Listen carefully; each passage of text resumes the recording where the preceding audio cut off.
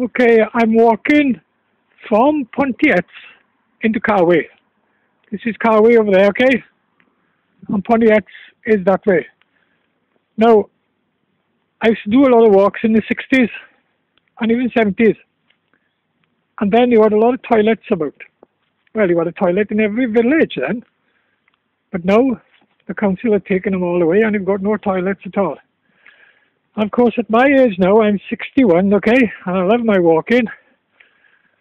And I find after an hour of walking, I'm bursting to go to the toilet. And there's no toilets about. So this is the only problem. But fortunately for me, I'm a man. Because a woman would have more problems than a man has in finding a toilet. So I go into the woods here, okay? Little woods on the side here, a lot of rubbish here. So I walk over all this, right?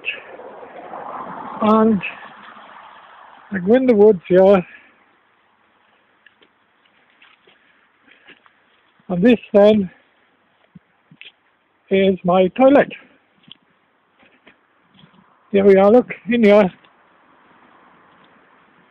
Beautiful spot to have a pee.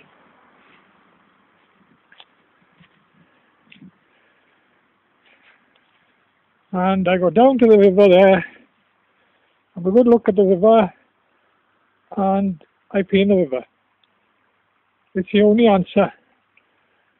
But lucky for me, the farmer who owns this little patch of wood doesn't seem to mind. He doesn't even mind rubbish getting dumped here. Because there's somebody dumping the rubbish all the time. And I know the farmer well. And he never seems to say anything about it. Well, he's not happy about it, but he hasn't done anything about it.